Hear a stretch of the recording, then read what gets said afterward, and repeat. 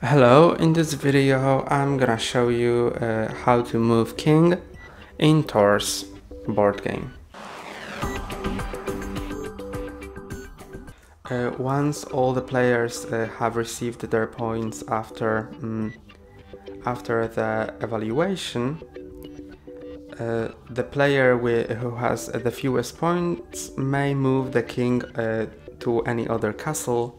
So in my case it's gonna be the green player who has the least points. They have 22 points and they may, but don't have to, move the king to any place they want. And let's say they want to move the king over here. And